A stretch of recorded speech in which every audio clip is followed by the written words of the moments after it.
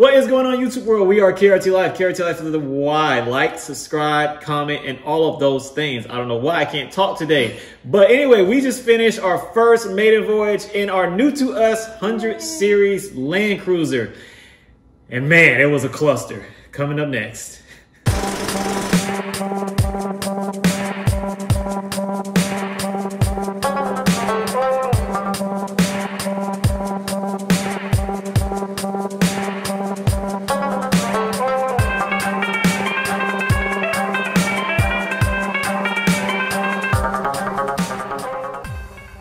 So, we just came back from a great weekend of skiing and fun in our new to us 100 series Land Cruiser that is new to the channel. And thank you for all the well wishes and everybody who's the feedback was amazing. Yes. Definitely very appreciated, guys, especially in the era of social media and all the hate and everything else.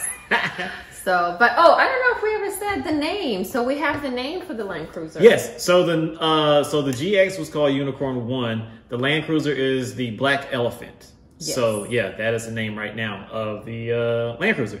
But okay, when we got the Land Cruiser, it was in pretty good condition and it drove really, really good. And we were planning to slowly bring it up to speed and repair it and make slow vlogs about each and everything that we did to the car. But unfortunately, life changed that. So the GX was in the crash, as y'all know, and that was the vehicle that we were planning to take on our ski trip. And when the GX was in the accident and we knew we couldn't take the GX and it wasn't going to be fixed in time, I had to go into turbo mode warp speed to get the Land Cruiser ready for the trip. So what did I do? Unfortunately, some of the stuff I recorded and some of the stuff I didn't record, and nothing that I tried to vlog came out right. It seems like nothing went right to getting this car ready, to be honest with you. So what did I do? Okay, so the first thing I like to do is start off with wheels. And starting off with wheels, I like to do things like check the tires, check all the lug nuts to make sure none of the lug nuts are over torqued, check the brakes and doing all that kind of stuff, which is very important because I have seen people get into situations where they went to change their tire on the side of the road and their lug nut was over torqued and they couldn't break the lug nut off. So those are some things that if you get a car new to you, you might really want to check. After I check those things, I like to completely swap out those wheels and go with whatever I want, typically aftermarket, typically BF Goodrich, typically KO2s, but I couldn't find any. So in a rush, I made the decision to go and pick up some KM3s that were wrapped on some 18-inch level 8 wheels that came off a, I can't remember what year it was, LX470. Yeah, they look great. I love those wheels. Beautiful looking wheels, awesome wheels. But first of all, they were heavy as I don't know what. They were about like 70, 80 pounds per wheel and rim. And we picked them up from Alabama, drove out there to pick them up, came back to Atlanta, was so excited about them, tried to mount them on my car, and they needed spacers because they wouldn't clear the hub on the front wheel. So that was a massive problem. I ordered spacers, put them on, didn't like the way it looked, got really pissed off, sold everything, and then ordered something completely different that is going to be coming up in the vlog. The problem is they would have looked better, but we cannot lift our Land Cruiser due to, you know, like high restrictions on some of the garages that we get going into. So if you would have a lifted car, because the wheel would stick out that much, it would look cool. But because the car wasn't lifted, it looked ridiculous. Yes, it looked terrible. So there were other little small things that I wanted to address before we took this car on such a massive trip. I mean, there's the obvious things like, you know, oils, coolant levels, stuff like that. And I did a really, really close inspection of like pretty much most of the systems once I got it home. And one of the things that was really like egging me the most about the car was that the car drove perfectly fine and it tracked straight down the road. But for it to do that, the steering wheel would sit sideways like this. And I'd be like, man, how does this car drive so perfect and so straight, but the steering wheel is sideways? So I did a little bit of research, and shout out to Trailbenders Overland. He has this video where he had a 4Runner or a Tacoma or something like that, and it had a crooked steering wheel. And there's a little trick in his video that he did that made his steering wheel go from going this way to track straight to perfectly fine straight. And I literally did exactly what he said in his video. and it worked. I was like, oh my God, I was so happy because it wasn't really simple because I had to get a blowtorch because my tie rod end was stuck. But after I got the idea, yes, the idea was simple. Yeah, yes, but it was super simple and super fast. So it literally took like, I don't know, 5 minutes. Yeah, once I got the tie rod end loose so I could adjust it, it was just like easy peasy. So I did that, and while I was under there, I saw that I have some other suspension things that I need to address. I mean, this is a vehicle that has 390,000 miles on it. So I'm going to do the upper control arms. I'm going to do lower ball joints. I'm going to replace my tie rod ends. I'm going to try to salvage my rack and pinion. Hopefully I can get, it doesn't leak bad. There's a floating balloon right there. It doesn't leak bad. City living. It doesn't leak bad, but I hope that I can resurrect it and, you know, get everything. So I'm going to do a complete like power steering, like, you know, a flush and upgrade thing or whatever. So not a lot of tutorials coming, you guys. Yes, there are still a lot of tutorials coming. I'm going to go back and try to revisit some things I've already done. Yeah. Serpentine belt and timing belt. Check my serpentine belt. It was great. My timing belt was actually changed 60,000 miles ago. And yeah, I popped open the little top lid, the cover thing, and I actually visually checked it, and it looks like it's in really good condition. So I was like really happy about that one. There are some weird things that I did notice though. So this car has no major leaks, but it has one random ignition coil that is completely different from the rest of them. Don't really know what's up with that. But with all those things being said, this vehicle rides amazingly well. And we drove it all the way up to... It was... we went to North Carolina, yeah. So it was like about 3.5, 4 hour trip.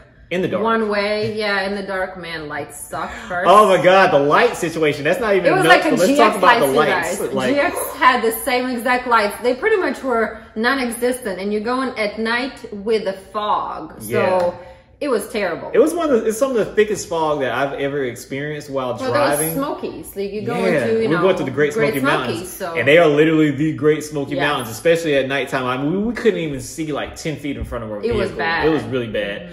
But we made it, and we made it back, and the car performed like amazingly well. And there were a couple of other little things that we sorted out in the process of all this stuff, getting it ready. Like I said, we were trying to do the headlights. That was a massive fail. The sunroof, it actually works now. We after messing with it for a long time and like digging all the dirt and stuff and grime. It was that was another big situation. But we finally got the sunroof to operate and work properly, just greasing it. Who would ever thought that? I guess like the actual lines rust up. And that's we had to clean that rust out a little first and then put a bunch of grease in it, like bunch of grease in it. Yeah, but now it tilts, it slides, it works perfectly fine. It's great. The radio it had a short cable, and I fixed that cable, and now the radio works perfectly fine. Yeah, now we have a super bootleg Bluetooth solution in it for now until we figure out the better. Probably gonna switch out the head unit somewhere down the line, but that's gonna be for now. It works. That's kind of whatever. That's all we need. So I changed the oil, I changed the filters, and that was another funny thing was that the cabin filter, or lack thereof, there was no cabin filter in this car probably ever in its life. What? So so there was so much junk and leaves and trash and stuff that was stuck under the cowl and like in the actual like blower motor area. So all that stuff had to be cleaned out, and I had to pull the motor out, and that was a whole nother thing. We did wiper blades. Oh my God, we had to have wiper blades. We did that on the road. But you know what I was thinking about wiper blades? Like I buy wiper blades and I never had to change them while I own the car. So it makes me wonder, like the previous owner, how are they getting around with these horrible wiper blades? The ones that they had, you couldn't see. They didn't really clear any of the water. And it was smudged the water around so bad that it was just so annoying. And I don't know how people do that. That stuff drives me absolutely insane. Yes. So we did oil filters, cabin filters, air filters, wiper blades, greasy drive shafts. For the car. We did get new lights, and they actually worked, and they were really cheap. And that's going to be a separate video. I bought like the cheapest lights on Amazon, and they actually worked pretty darn good. We'll see how long they're going to last. Just just check back with us, and we'll keep you updated. Because the other lights that we had, the foddering lights on the GX, they actually had motors, and I wanted to get a light that doesn't have motors. So the headlights, the low beam headlights, and the fog lights are motorless. And I just kind of wanted to see what they would do, and I also wanted to see what the cheapest ones would do. So they look great, though. A review of those will be coming up. Greased the drive shafts, and I changed the hood struts, which was a massive thing that had to be done because, I mean, if your hood struts don't work, then you got to use a stupid stick to hold it up. That's just embarrassing all around. But with all the pressure and all the setbacks that were set before us, with everything going on with the GX, I mean, I was trying to scramble between juggling the GX situation and like get this other, get the Land Cruiser ready for this trip. Along with work, YouTube, and whatever other tasks we have. Yes, family life. Finally got it sorted out to a point where I felt like, okay, this vehicle will be safe to drive on this ski trip. And it actually did really good. I was super impressed. So going there, Reza drove and I didn't drive because I had to work and just catch up.